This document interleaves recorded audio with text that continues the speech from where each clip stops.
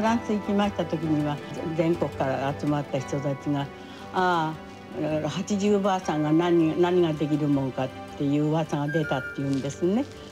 で私は投げ技40本ですから全部やって済ませました。80でも結構動けるわけですね。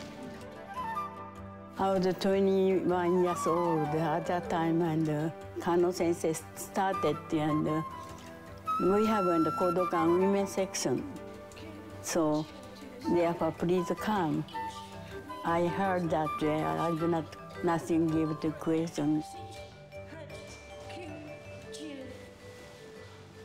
加納先生はその時代としては女性が足を見せることさえできなかった時代に柔道着を着せてすごく激しいことを加納先生は女性にいち早くやらせた。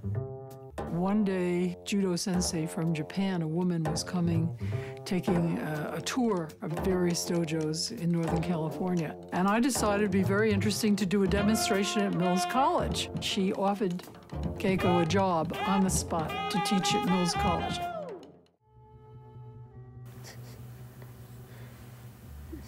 それが私のもう結婚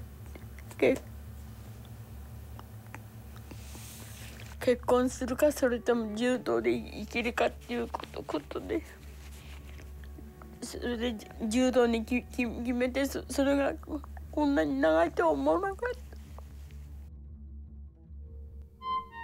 Time finally to meet Keiko Fukuda. She has the distinction, and it is a distinction, of having just become the only woman in the world to earn the highest honour in judo.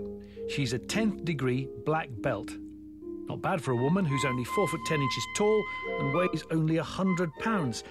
Oh, and who's 98 years old.